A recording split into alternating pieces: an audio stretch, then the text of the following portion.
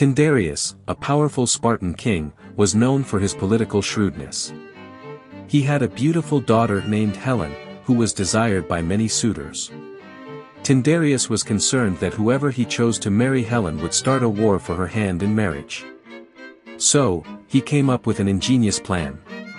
He made all the suitors swear to support and defend Helen's husband, no matter who he would be. This made Helen the most sought-after bride in all of Greece. However, Tyndareus faced another challenge in his family. His wife, Leda, was seduced by Zeus in the form of a swan and gave birth to two sets of twins. One set was Helen and Clytemnestra, who were both mortal, while the other set was Castor and Pollux, who were immortal and became gods.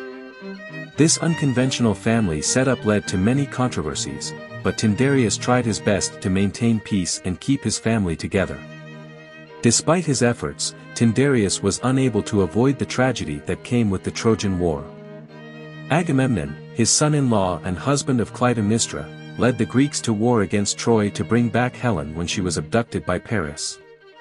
The Trojan War brought about the deaths of many soldiers and heroes, and led to the ultimate downfall of Agamemnon and his family.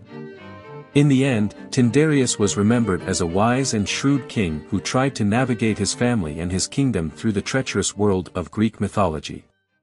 Do you want to explore more Greek mythology stories?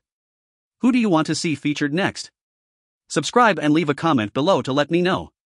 I'll see you in the next video.